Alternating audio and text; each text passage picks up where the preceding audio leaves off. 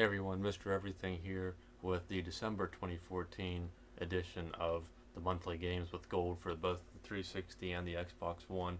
And before I get started, there won't be any future videos of Xbox One updates for the time being because there aren't anymore. I think they stated that they're done now until at least next year, maybe February or something, maybe January. I thought they said February.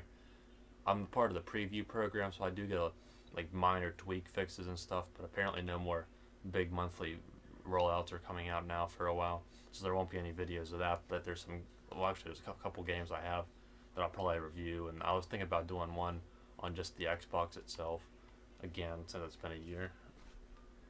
This month, obviously, I'm gonna spend a little more time because there's some Black Friday deals here. The free game offered on the 360 is this game called The Raven Legacy of a Master Thief. It actually kind of looks pretty neat if I can get some of the screenshots to load here.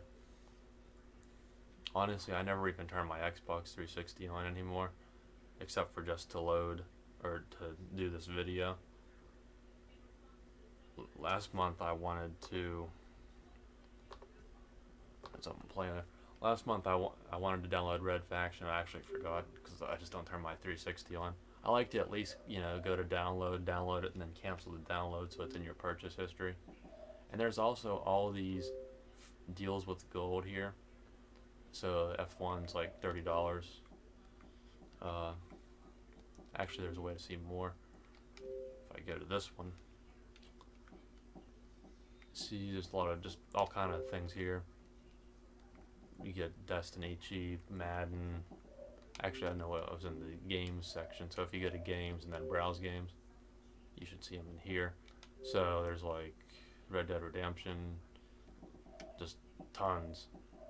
Now granted, this is 360, so you can find a lot of these games that cheap anyway, but if you have, $10–20 to spend, you can get a couple of games for yourself.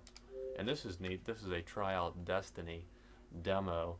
I don't know of one on the Xbox One, but there is apparently a demo for the 360, so I'll probably download that and check it out. I did try the beta for Destiny on the Xbox One, but it's basically, I think it's the exact same game, and I think even the visuals from what I saw were pretty good. Someone was selling a copy of Destiny for the PS3, so if I could get it for like $10, I might pick it up. So I might try the demo because the 360 and the PS3 versions will probably look about the same, and if I like this, I might just go ahead and buy that one. But now let me switch over to the Xbox One. Again, just check out your 360 if you have one still and you want to get some good deals there. We actually get 2 new games this month on the Xbox One. Well, actually, no, it's still one, but it's at least 2 newer ones because we were seeing that stupid Crimson Dragon for like the 8th month in a row. So you get this Volgar, like Viking, and then which I showed you last month, and then this is like, what was it, Worms Battleground? Small game.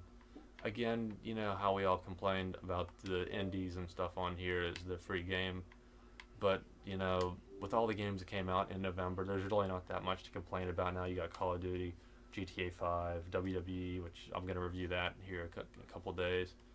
Far Cry, tons of other games. Those are just some of the big ones I can think of off the top of my head.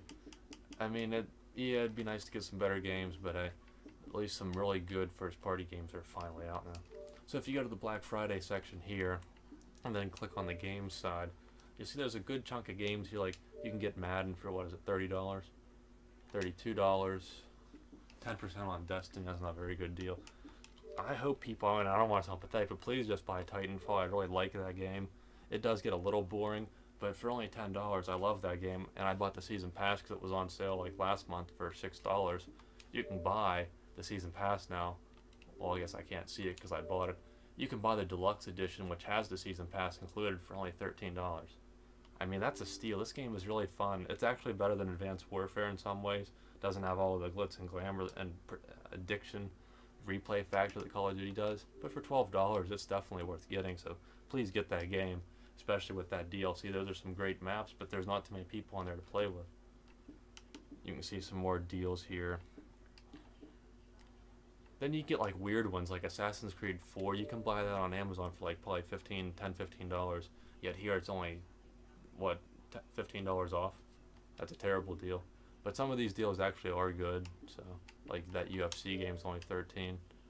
I'm not sure how good that game is. I did like the demo, but I'd see just for the visuals, and if you like UFC for $13, you can't go wrong with that one.